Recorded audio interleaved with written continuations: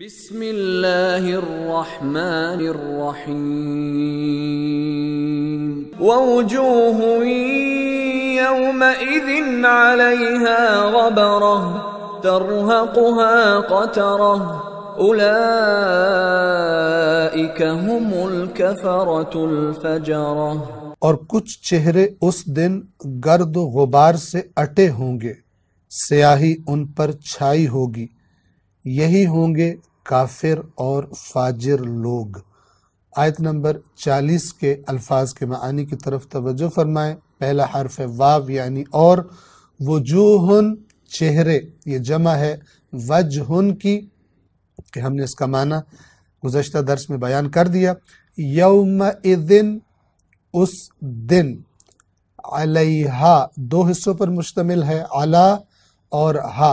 علا یعنی پر، ہا وہ یا ان، علیہا ان پر، غبرتن بنیادی حروف غین، با اور را ہیں۔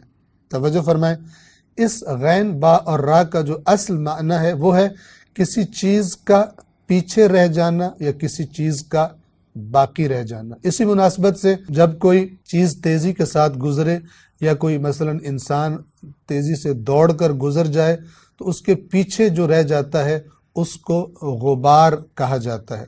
اسی طرح جب کوئی انسان اس دنیا سے جاتا ہے تو اپنے پیچھے جن پسماندگان کو، جن اپنے رشتہ داروں کو چھوڑ کر جاتا ہے، لواحقین کو چھوڑ کر جاتا ہے، ان کو بھی عربی زبان میں غابر کہا جاتا ہے۔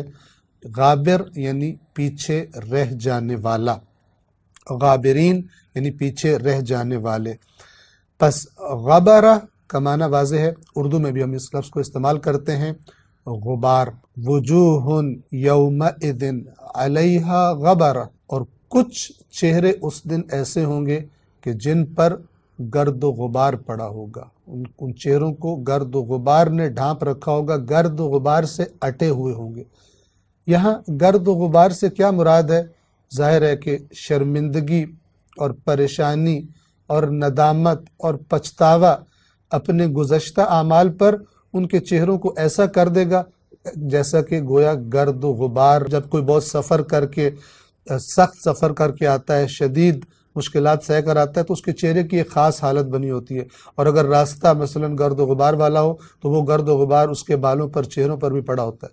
تو وہ جو اللہ کے نافرمان ہوں گے ان کے چہروں کے لیے یہ مثال دی گئی کہ ایسے ہوں گے جیسے گرد و غبار میں اٹے ہوئے، یعنی انہوں نے دنیا کو حاصل کرنے کے لیے جو خدا کو بھلا دیا تھا، بڑی محنت کرتے تھے، دن رات مال جمع کرنے کے لیے، دنیا جمع کرنے کے لیے، حرام و حلال کو بھی، خدا کے حرام و حلال کے احکام کو بھی بھول گئے تھے۔ تو اب گویا وہ اتنا لمبا اور محنت والا سفر کر کے آئے ہیں لیکن چہروں پر گرد و غبار ہے، اور اب پتہ چلا ہے کہ انہوں نے محنت کس عذاب کے لیے کی تو تھی کہ اس محنت کے نتیجے میں ساری آسائشیں اور سارے آرام ان کو مل جائیں گے، لیکن اب جب خدا کی بارگاہ میں حاضر ہوئے ہیں تو پتہ چلا کہ اللہ کی نافرمانیوں کا نتیجہ وہ اس مال کا کہاں سے کمایا تھا، کہاں پر لگایا تھا، اس کا بھی حساب دینا پڑے گا۔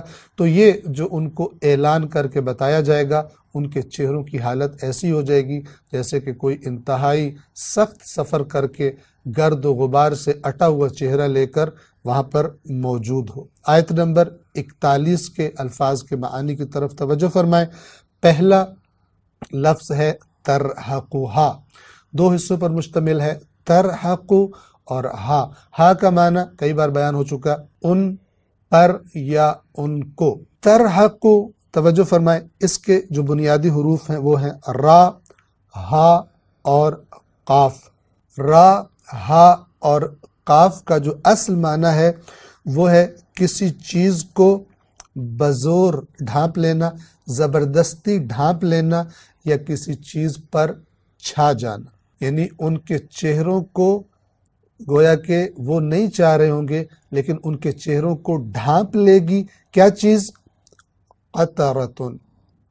بنیادی حروف قطرہ کے ہیں، قاف، تا اور را، اور اس کا جو بنیادی معنی ہے وہ ہے جب کسی چیز کو جلایا جاتا ہے یا بھونا جاتا ہے آگ پر تو اس کے اندر سے جو دھواں نکلتا ہے اس چیز کے اندر سے، اس دھوئیں کو قطر کہا جاتا ہے۔ البتہ یاد رکھیں کہ یہ قاف تا جسے ہم تے کہتے ہیں اور را ہے، قاف تا اور را نہیں ہے۔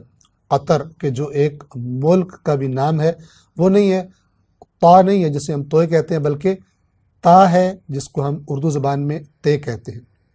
تو اس قطر کا معنی کیا ہے؟ دھواں۔ تو اللہ فرما رہا ہے کہ ترحقھا قطرہ، سیاہ دھواں۔ دھواں ظاہر ہے کہ اکثر سیاہ ہوتا ہے، جب کوئی چیز جلائی جاتی ہے اس کا سیاہ دھواں ہوتا ہے، تو سیاہ دھواں ان کے چہروں کو ڈھانپ لے گا، اور ہم نے اس کا ترجمہ کیا سیاہی ان پر چھائی ہوگی۔ انشاءاللہ اس کو جاری رکھیں گے آئندہ درس میں۔ السلام علیکم ورحمۃ اللہ وبرکاتہ۔